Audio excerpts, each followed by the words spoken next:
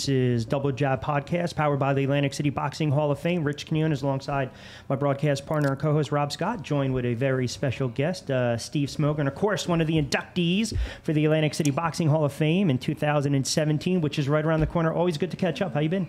Very good, very good. Big honor to be recognized in your own hometown. My career started 3 blocks from here at the Tropicana, Tuesday night at the Trop. Wow. So it's to be first at anything is really an honor, and to go in with my fellow inductees is just really something very, very special. It's truly an honor to be part of the inaugural class, and I'm sure that the hall is going to really, really take hold, and it'll become part of Atlantic City's boxing history. Yeah, I mean, it's a rich history. That's something that we were just talking about too. Top of the hour in the opening monologue. Well, it's definitely going to be a rich history, but it's the history that you, like you said, you started here, and you're definitely a part of it. But Yeah. but one of the reasons why you're here is not only because of your contribution to Atlantic City, but you started here, but you're like one of the most world-traveled referees in probably the history of boxing. You have a lot of frequent flyer miles, right? I've been very, very blessed. This has been my home base, but as you mentioned, I started early on with the international organizations, and you build relationships, and even today in the I believe I'm the most senior referee. That's a nice way of saying the most mature in the United States. Maybe Lou Moret is still active in California, but I'm in my 34th year, and I still have the same excitement. I heard you gentlemen speaking before I came on about the Pedraza, was it Devontae? Davis fight. Yeah. I mean, the excitement of that fight. I still, I wanted to be the third man. You still have that desire, and it's very, very exciting. I agree. I think that the best is yet to come, and I think Atlantic City. There's 2 cards already scheduled in New Jersey. One is scheduled here, I believe, Friday evening, a showbox card. So hopefully... Yeah, the Roman Lopez fight. Yeah. Right. Yep. Hopefully it'll start and we can move. It was a light year for Atlantic City last year, and maybe it'll pick up this year. Rob and I were talking about this before he came on, and he brought up a really good point. When you talk about referees in boxing, and no matter what, sometimes if a fight is stopped too early, the argument is, oh, man, they should have just let him go. And then sometimes, all right, maybe they stopped it too late. To me, it's got to be something that's innate, like instinctual when you're in the ring, to know exactly if a guy's taking a pounding or, okay, I know his track record, this is what happens, I'm going to give him the benefit of the doubt. Exactly. It's like the beer commercial. You have to know when to say when. Former Commissioner Ron Scott Stevens in New York, I think, put it in excellent terms.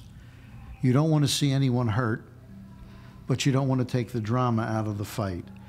It just so happens that the greatest fights in history where referees allowed the fight to continue, Corrales-Castillo, my fight, Kelly and Jermaine Taylor, guys coming back from the brink and having that innate sense to go forward.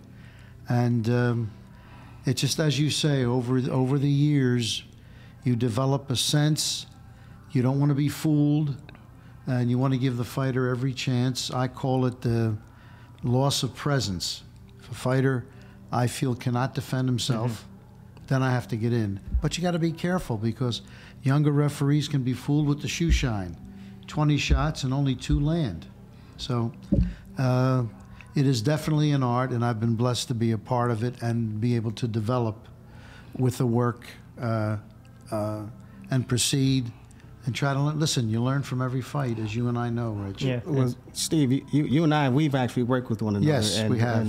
And we have a ongoing working relationship to the point where, in our conversations, we know that there are people out there who aren't officials, and they basically they sit back and they watch TV and they make these assumptions or they make these accusations and talk about referees, whether it's the referees, the judges, and so on and so forth, as if like if they sit in your same seat, that they could do the same thing that you do.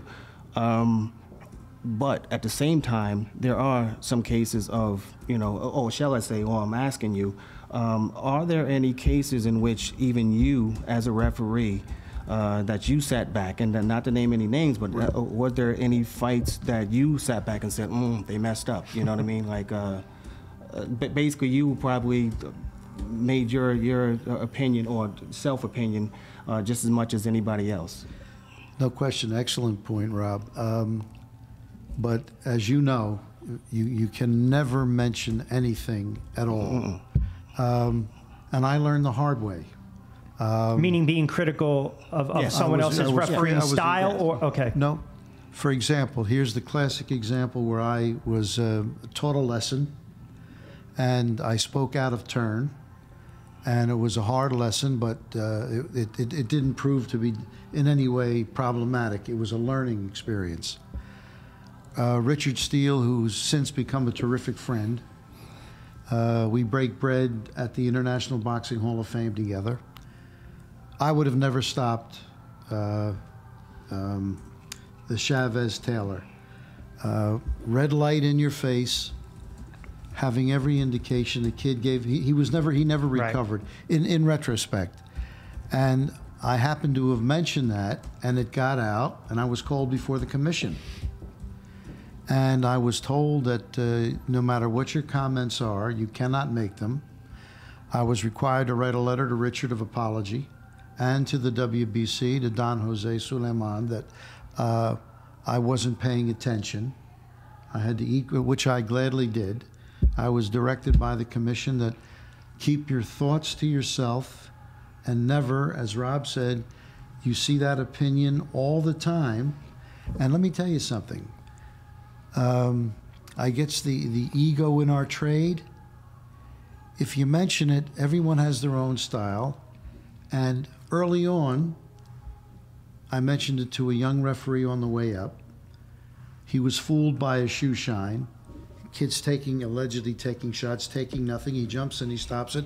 And the guy says, "Why'd you stop it?" Right. If they have enough energy to complain, you stopped it too soon. Right. So I mentioned that. Right away, here's a friend. You weren't there, and then what's the big cop-out, Rob? Safety. Sure. Safety. So I learned then, guys, you're right on point. I don't say a word. Right. At all. So.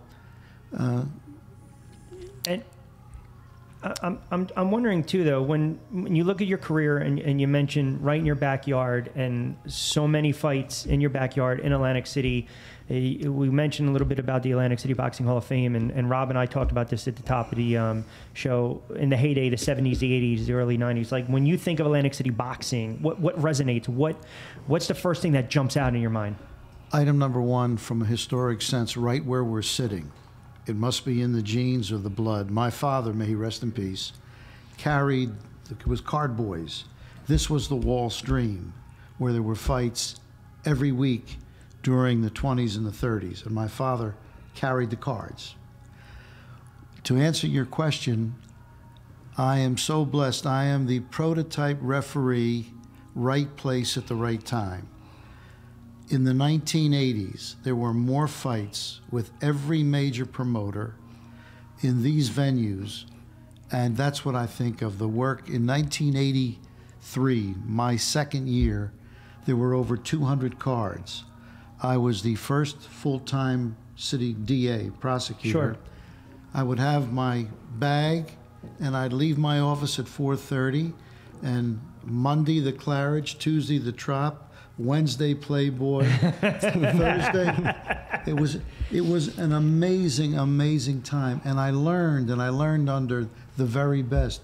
Jersey Joe Walcott, Chief Inspector Johnson, a Powhatan Indian chief, every major promoter, every major fighter I had the pleasure of being in contact with. Any fight in particular that you've judged or you refereed? Any fight that stands out? I know you just mentioned the Taylor fight, but any fight that stands out and said that I'm happy and I'm proud to have been a part of that fight.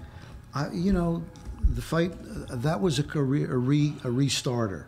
That was in 07, and I had many terrific fights here. I had Holmes and Mercer here. I had Ray Mercer on the beach, the only fight in this era on the beach at resorts. But I became re-noticed again with Kelly coming back and stopping Jermaine, because Kelly was one scintilla away from being stopped. So I've been blessed to be part of many, many great fights in Atlantic City, and that stands out because I was rediscovered, so to speak, and work started to flow again. I'm never complaining, just explaining that sometimes you had a little lull. Sure. But all of a sudden that made the fight of the year, picture of the year, photo of the year, Ring Magazine. All of a sudden, Smoger's rediscovered. Before last one from me, and I know we got to start wrapping up now. Well, correct me if I'm wrong. When you were a kid, you used to watch the Friday night Gillette Friday night fights, and people don't remember Gillette was a major sponsor. I mean, we're going back. A little hair gel, not a little dab will do ya. I'm just saying. I'm dating myself. No. But that's, because my grandfather and my uncles and my father, you're going back, right?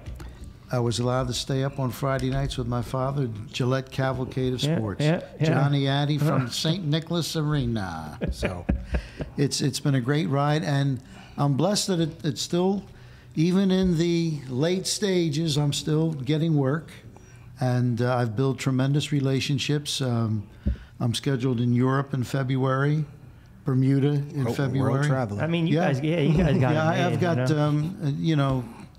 been very, very blessed. I have more countries and more states than any referee in the history of the game. Rob did his homework. I'm trying to get there with you. You're on the right track, right? You're on the right track. A lot of fun in St. Martin. Let me tell you something about your partner. Yeah. Did a tremendous job. He supervised several fights over in St. Martin.